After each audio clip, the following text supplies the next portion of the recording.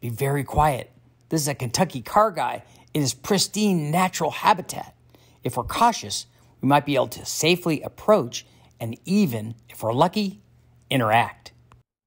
Hello everybody, I'm Richard Holdner, and as always, welcome to the channel. Before we get going on our comparison between the factory LS3 intake manifold and the Rod Mod LS3 intake manifold, both with a 102 and a 90mm throttle body test, very cool. Make sure, like, share, subscribe, ring the bell, do all that stuff so you get notified when I do all this testing, because there's a lot of this kind of cool stuff coming up. We've got a 427 LS3 headed combo. We're running intake manifold tests with the guys at Brian Tooley Racing, so check it out.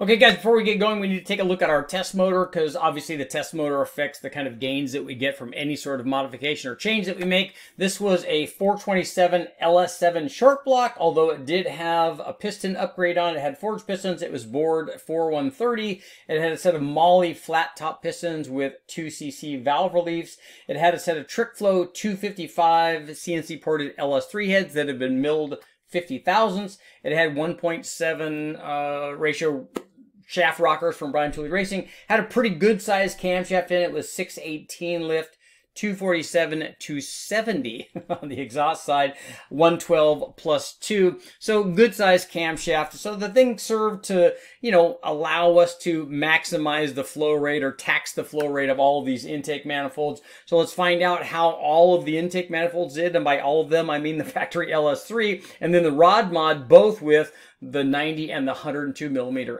throttle body.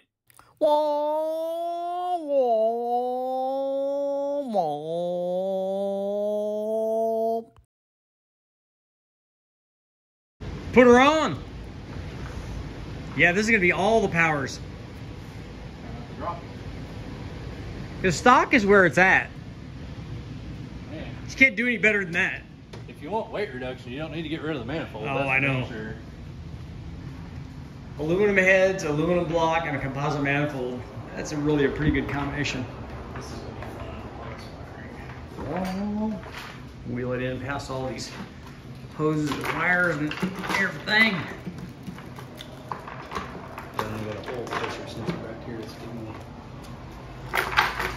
Come on, James, I can't do everything. Oh, that's why I looked at this one. Oh, yeah, hooked it. It snapped into place. Boom. This is a lot easier, just me using my camera, watching somebody else do all the dyno work. I kind of like this. A little funny angle there.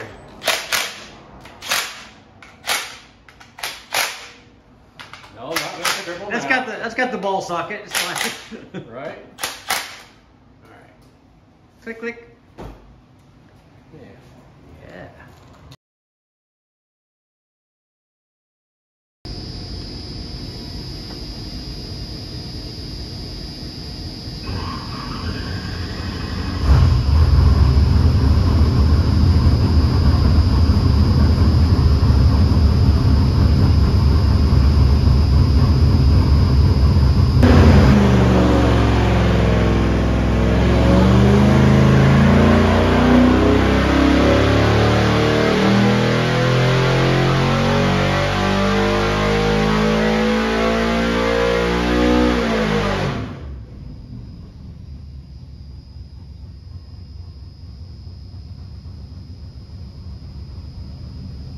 Okay, very quickly, let's jump right in and find out how our 427 LS3 headed LS7 combo did. I went over those specs earlier, but let's take a look and see what happens when we ran this combination with the factory LS3 intake manifold and 90mm factory drive-by-wire throttle body.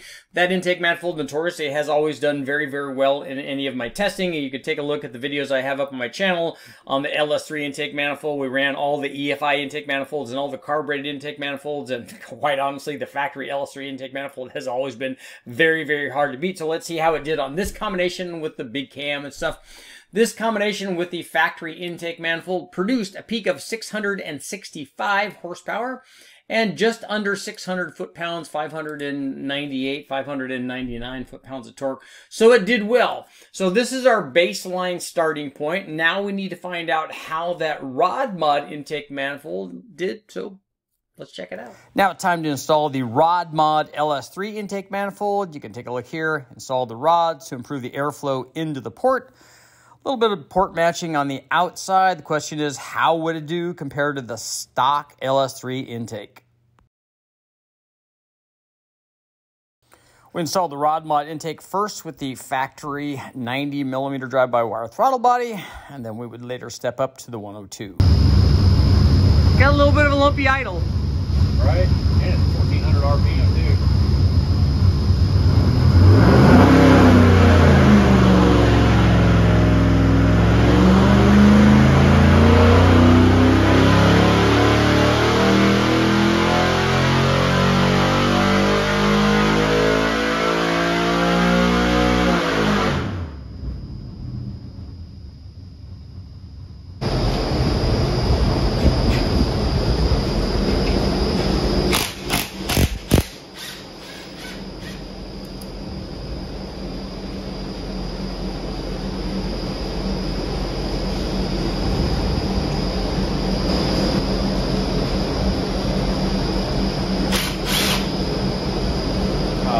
Yeah, right away, yeah. Oh, did you get it? Nice. Maybe. Nice. That actually might be out. It's a pretty short bolt.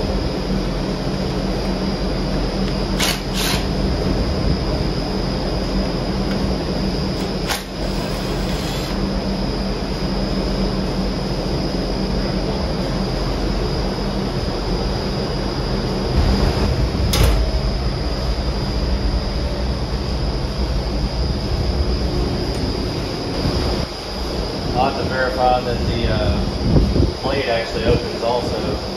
It seems like this big throttle body only work one way or the other. Oh, okay. Because the blade will hit. Yeah, I've seen that. As long as the blade sweeps in and misses.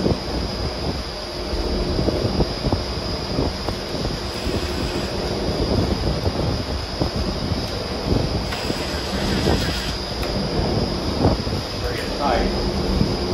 So you got some wiggle room in it. So You got to get it lined up just right so that it'll open. it looks like it's lined up pretty good right there, and it's opening. It's not catching or anything.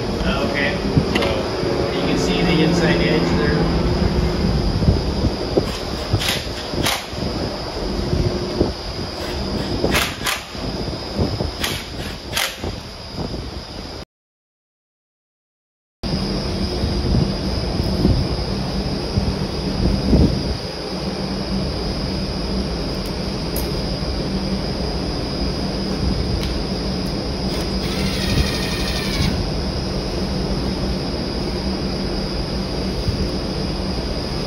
make sure it's somewhat straight.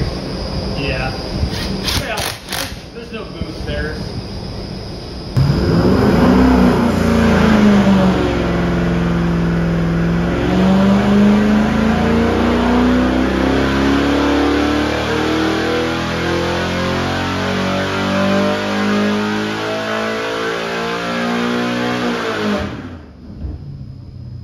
Okay, now let's take a look and see what happens when we install the Rod Mod LS3 intake manifold on our 427 stroker.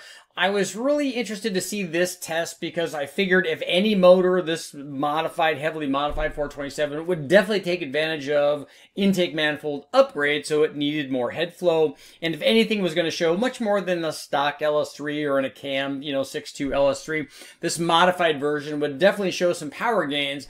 And quite honestly, I was a little disappointed. I mean, I was expecting big power gains from the Rod Mod, having seen things in the internet and having never tested one. I was very excited. But here's what happened when we ran the Rod Mod intake manifold, where you put the rod in, insert, and do a little porting and try to improve the airflow going into the runners. But equipped with the Rod Mod intake manifold and 90mm throttle body to start out with, The peak power was 671 horsepower and 603 foot-pounds of torque. So we did see some minor gains compared to the stock intake manifold. We went from 665 to 671. I'll be showing you that in just a second. But first I wanted to show you the difference in the power offered by our change in throttle body. So we went from the factory 90 millimeter throttle body, the factory drive-by-wire, to a Granatelli 102 millimeter throttle body. Go ahead and show you a photo of that. But here's what happened when we did the throttle body upgrade. Basically nothing.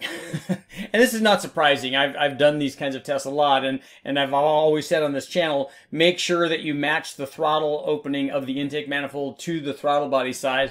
And we put an oversized throttle body on. I was kind of curious, and a lot of guys were, obviously from their comments, what happens when we put a big throttle body on there? Does it improve the airflow, or does it decrease the airflow because we have an edge inside there? The bigger throttle opening on the throttle body, exiting the throttle body, is bigger than the opening going into the manifold, so it hits a ledge. Does that cause turbulence and reduce power? Does it improve airflow? Does it improve power? Here we see it really didn't change anything, so obviously the intake manifold is kind of dictating what happens to the power output and not the throttle body size, because we've got a 90 or 92 millimeter throttle opening. This one was even ported slightly, so I expected gains, but we really didn't see it. But here's a comparison between the rod mod intake manifold and the stock LS3 intake manifold. Go ahead and show you here.